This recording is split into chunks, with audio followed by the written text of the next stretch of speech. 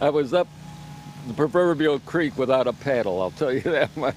81-year-old Wayne Foyt figured he'd show his 78-year-old war buddy the sights. What better way than a peaceful canoe trip on beautiful Spruce Creek? Maybe an hour and a half. As the pair were heading back to Cracker Creek canoeing. That's where we got stuck because the tides start going out so fast. I mean, within 10 minutes it dropped this much. At one point, the canoe overturned and the men were thrown into the water, sinking into the quicksand-like muddy silt.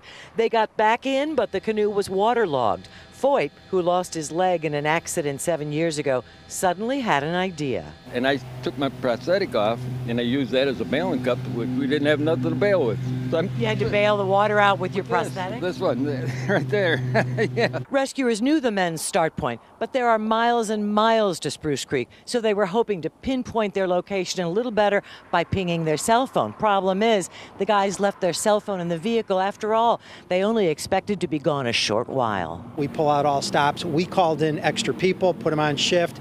We reached out to a lot of our law enforcement partners. Police Chief Tom Grimaldi says the men left Saturday afternoon but weren't reported missing until Sunday morning. Then the weather hit.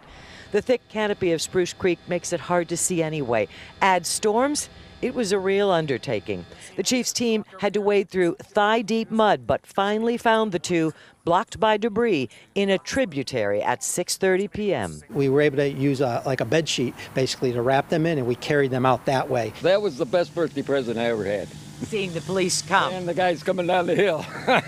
Foyt says he and his buddy were celebrating his birthday as well, one he won't soon forget. No more string creeks. In Port Orange, Volusia County, Claire Metz, WESH 2 News. Yikes. The two men had a few minor bumps and bruises and some mild hypothermia from the wet and chilly weather. Paramedics checked them out at the scene, but both were allowed to go home. We have not seen